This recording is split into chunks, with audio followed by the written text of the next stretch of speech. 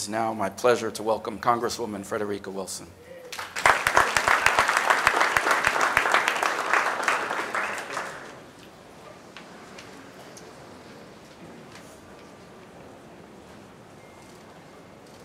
Good morning, everyone. I'm very excited this morning to welcome all of you here today, especially my colleagues from the House Transportation and Infrastructure Committee who traveled all the way from our nation's capital. Chairman Schuster and Representative Napolitano, please stand. Let them see you.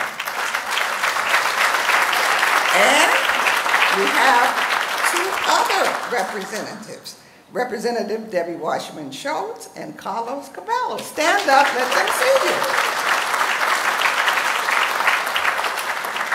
I want to also welcome everyone from Palm Beach, Broward, and I think we could have a Dade County Commission meeting in here this morning if we wanted to.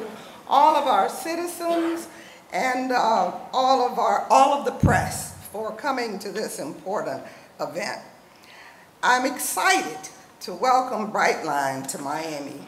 It is a wonderful model for the kind of passenger rail systems that our committee envisions for cities across the nation. This is indeed a very historic moment. In the late 1800s, Miami was transformed when industrialist Henry Flagler built a railroad system in our great city. It provided jobs, jobs, jobs. I'm hoping that history will repeat itself with the launch of Brightline's express passenger rail service. Brightline will give the city's transportation system and its economy much needed and well-deserved boost.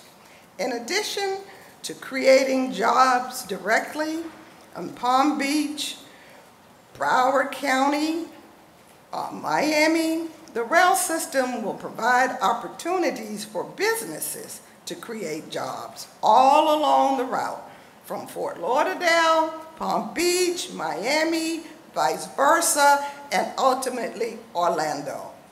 In addition, it is my hope that Brightline's presence in the Overtown community will encourage others to reinvest in our once bustling area. Thank you, Representative Edmondson. Jobs, jobs, jobs will be created. Brightline also is good for the environment. The 50 million people who currently fly or drive when traveling between Orlando and South Florida will be able to ride in comfort and style with access to high-speed Wi-Fi, dining options, and other conveniences, and pets are welcome too. Once Brightline service is fully launched, it will take 3 million cars off the road and thus reduce fuel consumption and Florida's carbon footprint, and jobs, jobs, jobs. So there is great cause for celebration today, but also for great caution. As you know, some lives have been lost along the Brightline route. Some of them were suicides, which we did not anticipate. Others occurred because people did not safely cross the tracks. This week in DC, I recorded 2 public service announcements urging pedestrians to use caution when crossing train tracks. I also noted how absolutely imperative it is that parents teach their children how to cross the tracks safely. I'm very pleased that Brightline has teamed up with Florida Operation Lifesaver to promote a safety awareness campaign to teach people to look, to listen, and to live. We're working with Miami-Dade County Public Schools and have distributed flyers to all of our children in our schools. It advises pedestrians and cyclists to look both ways before crossing the tracks. It warns that it is a bad idea to wear headphones near train tracks because the trains are quiet, and they must never ever walk or bike along the tracks or try to chase or outrun a train.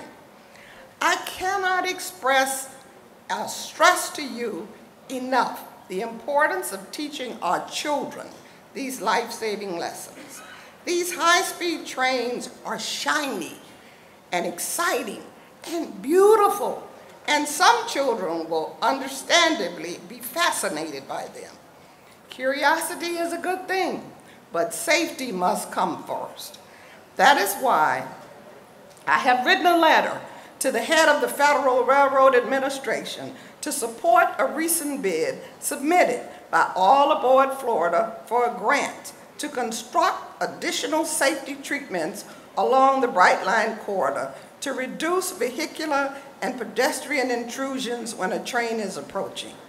In addition, I will join transportation experts on a tour of various crossings near schools and in neighborhoods to assess their safety and make recommendations for improvements.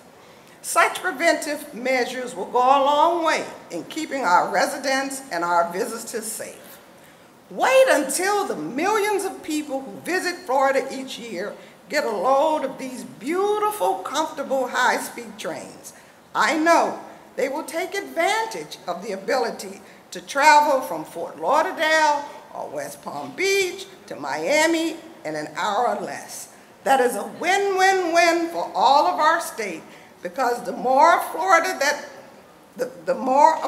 that visitors can see, the more they will love and want to come back time and time again.